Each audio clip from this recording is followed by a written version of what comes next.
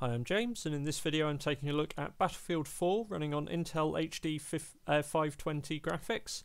This is with the 6th generation i7-6500U processor, and we're running here at 720p and medium detail. The game auto-detected medium, it also selected 1080p, which was simply too high.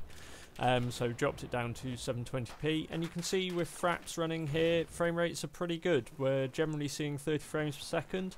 That does rise and fall a little bit in places, but it generally stays around that mark. You do find the destructible scenery in places and some other close action, like here we see a few drops, but generally it's pretty playable, and the 30 frames per second mark generally sustained.